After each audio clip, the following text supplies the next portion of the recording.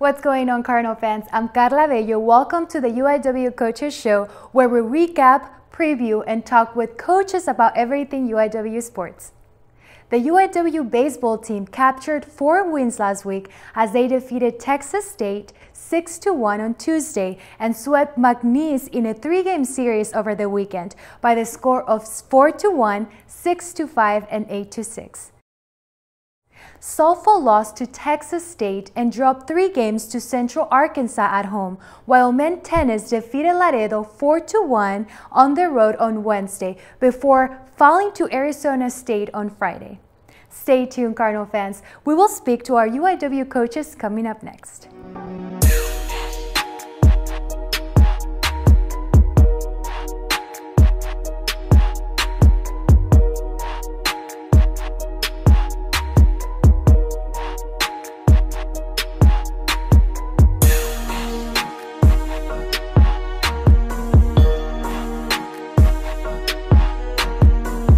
Hey Cardinals, we have the men's baseball head coach, Hallmark.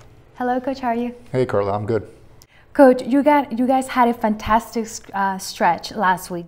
What stood out to you in your 4 victories? Defense.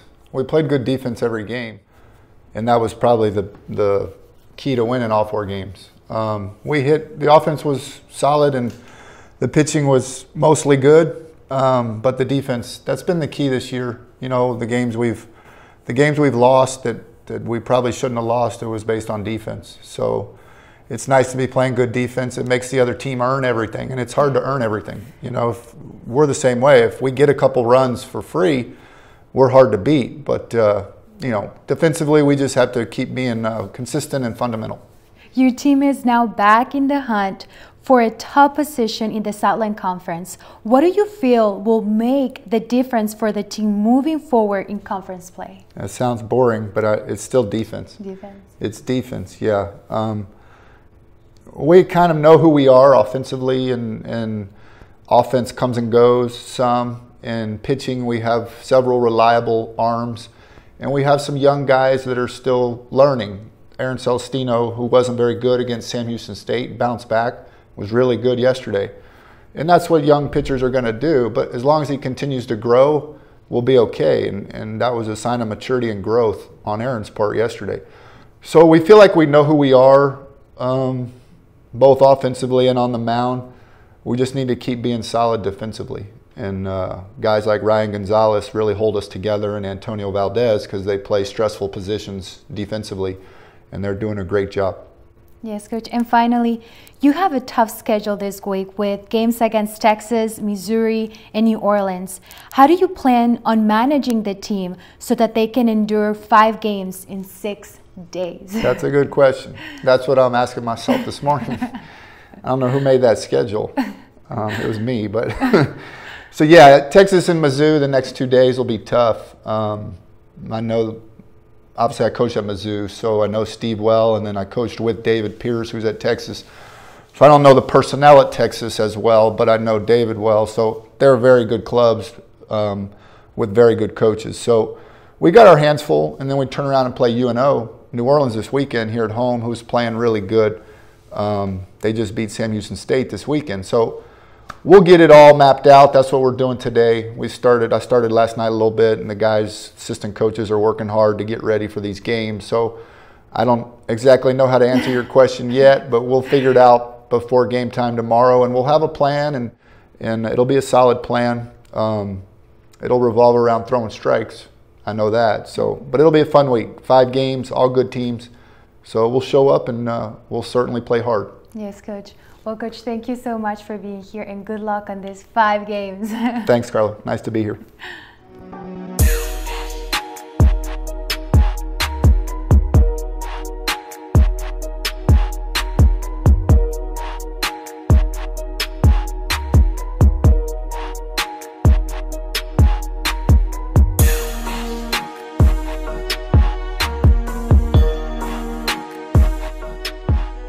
Hey Cardinal fans, we have the softball head coach, DiPietro. Hello Coach, how are you? Good, how are you? Good to have you here. Thanks.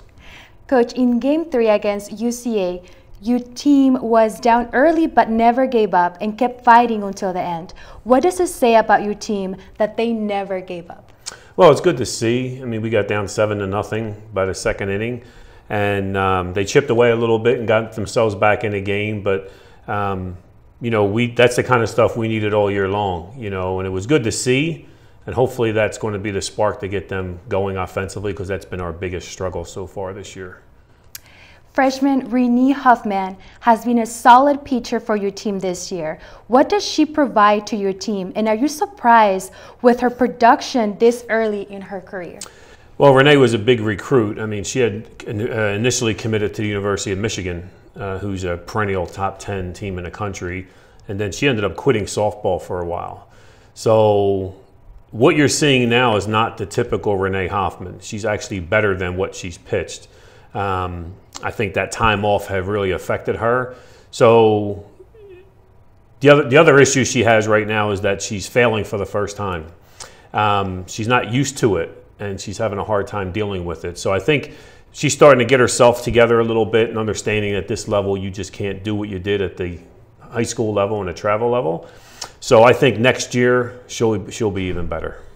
In softball terms, what is a slapper, and what characteristics do you look for in a slapper? Well, a slapper in softball is someone who's going to be in movement in the batter's box as the ball is coming to them. What they're trying to do is hit the ball down and use their speed to get on base. So the characteristics is someone that has good bat control, that knows what the strike zone is, and that doesn't hit the ball up into the air. A slapper that hits the ball up into the air is worthless because they're playing us shallow anyway in the outfield. So our slappers are not going to beat anyone if you hit the ball in the air. So trying to hit the ball to the left side of the infield, shortstop, third base side, because they're in a left-hander's batter's box, and as they hit the ball, they're in movement already. So they're already moving down a line, which gives them an advantage. So if they can hit the ball in that direction, they're usually safe. Oh, wow. And Coach, finally, you head on the road to face SEU in a 3-game series this week. What is your message to the student athletes as they approach to this series against the Wildcats? Well, we just have to get a win. I mean, Abilene is struggling as well. And, you know, if we just come out and play to our ability, we will be fine. But we haven't done that yet as a team. So I'm hoping this weekend with an opponent who's not at the top of the league, we can go out there and grab some wins and kind of boost the morale a little bit more and try to get back into the conference race, because even where we are now, we still have an opportunity to make the conference tournament. So that's going to be an important weekend for us this weekend. Yes, well, Coach, thank you so much for being here, and keep up the hard work. Oh, you're welcome. Thank you.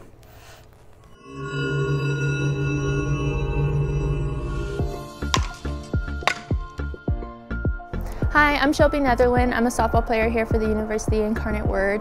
Being on the softball team has given me the opportunity to live out a lifelong dream of being a Division I athlete, and it's already given me a lifelong group of friends that I'll get to know for the rest of my life.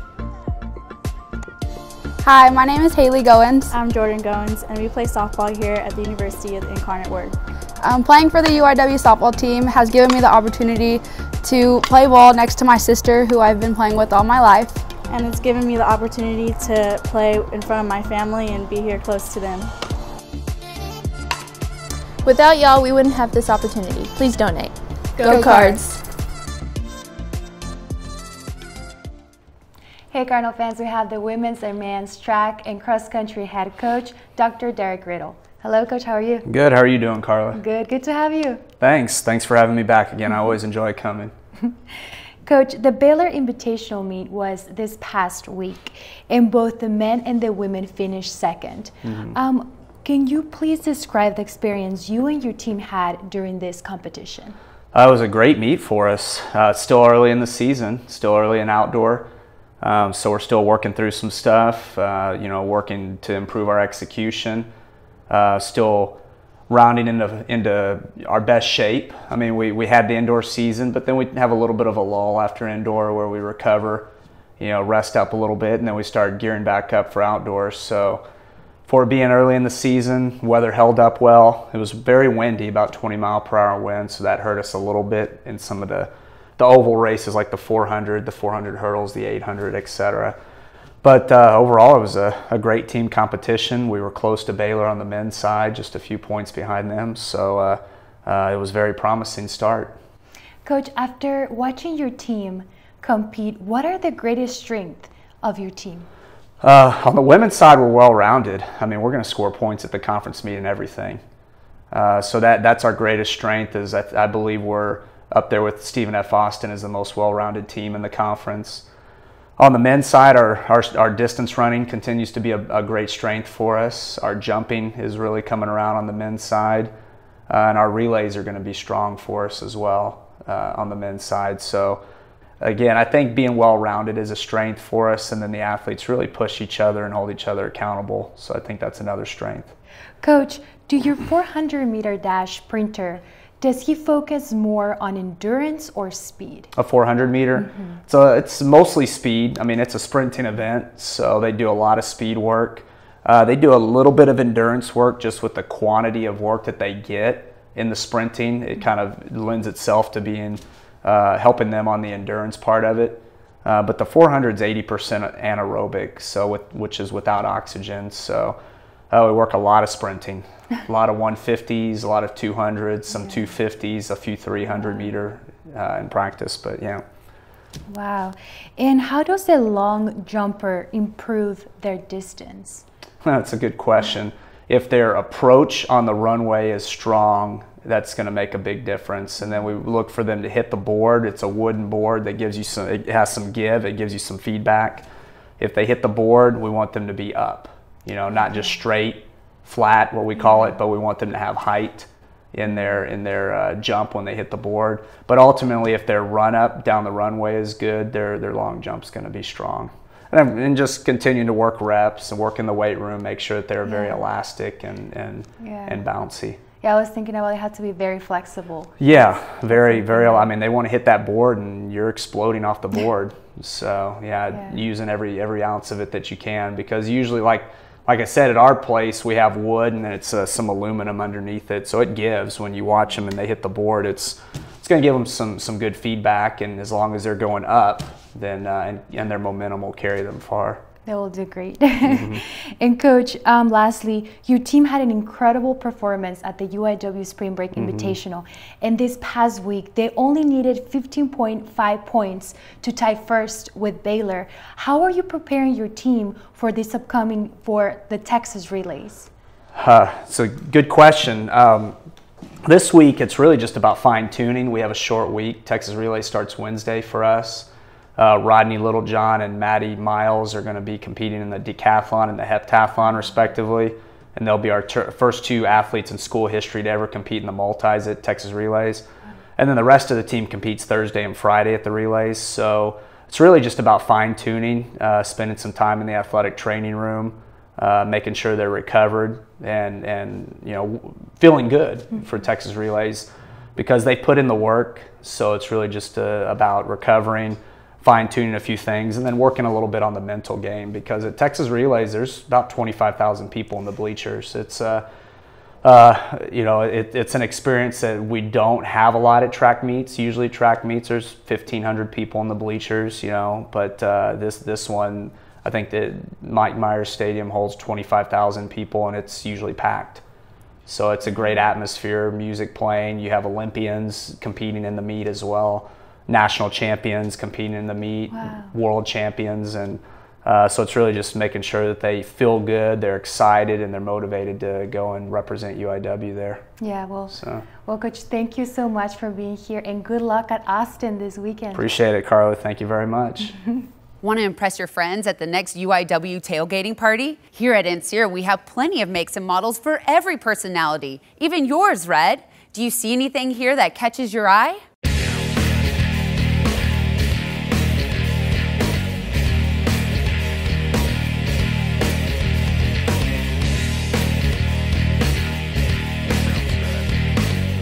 This isn't the type of tailgating I had in mind, Red. Hey Cardinal fans, we have the men's tennis head coach, Jonas Andersson. Hello Coach, how are you? Hi, I'm great, thanks for having me. Thanks for being here, Coach. Coach, your team was able to get a 4-1 victory over Laredo Community College. However, the second duel was canceled due to bad weather. Talk about your team's performance despite the change of plans. Well, you know, you always prepared to, you know, to go 2 matches, and all of a sudden it was raining and it kind of got pushed back a little bit. Luckily they had a covered court, so we got the doubles going first, and by the time we're done with the doubles it was drying up, but it wasn't enough time to fit another match in, unfortunately. Coach, on Friday your team faced its third Power 5 opponent of the season, Arizona State. What were some of the positives your team learned from this match? Well, anytime you play some of these really strong, you know, big schools, you're out there, you're trying to win every single point, you know, everything, games, sets, whatever you can get. And Dennis, our number 6 guy, won the first set, and I think he was down 1 game in the second set, but he was winning, but we, you know, unfortunately we played clinch and he didn't get to finish this match. And Sebastian had a really strong performance in the number 1 singles, and also Caleb Dyer had a really close match as well. So it was good performances, and it's looking good for, you know, going into conference. That's really good, Coach. And finally, what are some of the things you learned as a player here at UIW that is helping you as a coach? Well, I think, you know, just the basics. You know, I've been there, I've done that, you know, combine schoolwork with, you know, tennis and match play, and a lot of times it's not easy. You just got to kind of, you know, find the right balance where you can manage everything at a high level. And I think that's something that, you know, you can always talk to them because you can relate to what they're going through. Well, Coach, thank you so much for being here today, and hope to see you next time. Thank you very much. Appreciate it.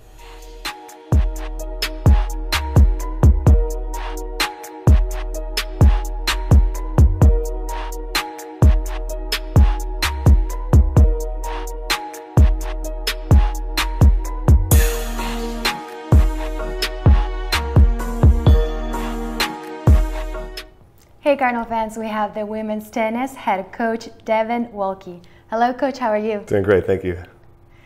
Coach, you played against SLU on the road this past weekend.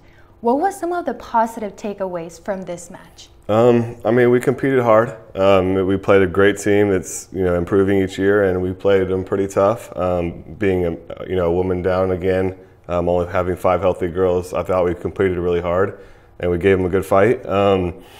It kind of, you know, let us reevaluate. Our goals are still the same that we started with this incoming season, and we're still trying to make the conference tournament. And, you know, I reminded the girls that our goals haven't changed. You know, our short-term goals might have changed, but our long-term big picture goal is still the same no matter how we're doing in this season. So we just got to keep, you know, striving and use that as motivation just to keep fighting to try to get better. Coach, what is the key to having a solid serve, and what do you tell your girls to focus on while they're serving? The serve is pretty much the only shot in tennis that you're in control of. After that, the ball's on their court, they hit the ball to you, you don't really have a lot of control. So the serve is one of the things that you do control, you start the point with. So I think the first thing is a good toss, getting your toss where you need it to be. Good knee bend, you know, going up and just, you know, executing your serve, and then just kind of visualizing, picking your spot where you want to hit it, and just going out there and hitting a good serve, you know, picking your spot and hitting it. Coach, you host New Orleans this week. What is it going to take to secure the victory against them? They're also a good team. They're fighting for conference seeds in the tournament, so we're just going to try to go out there and do the best that we can. It's just going to come down to, you know, playing well, executing what we're trying to do. And just coming together as a team, and then just believing in themselves, believing in each other, and just kind of believing in what we're trying to accomplish out there. Coach, thank you so much for being here, and it's always nice to have you here. Thank you for having me again.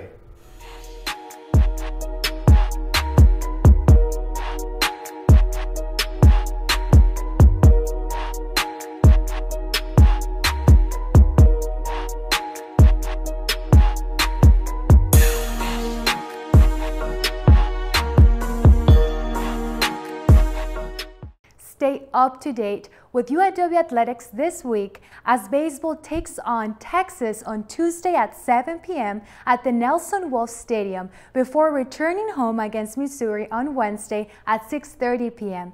The Cardinals then host a 3-game series versus New Orleans from Friday through Sunday. Softball travels to Abilene Christian for a 3-game series against the Wildcats. Women's tennis hosts New Orleans on Friday at 2 p.m. and Nichols on Sunday at 11 a.m., while men's tennis hosts Nichols on Sunday at 11 a.m. Track and field will compete in both the Texas Relays and the Texas State Bobcat Invitational from Thursday through Saturday. Finally, UIW Synchronized Swimming will host the U.S. Collegiate Synchronized Swimming National Championship at the Palo Alto College from Thursday through Sunday. For more news and updates on all UIW sports, make sure to follow us at UIW Athletics on all our social media platforms. And don't forget to subscribe to our YouTube channel. For UIW Athletics, I'm Karla Bello. Have a beautiful day.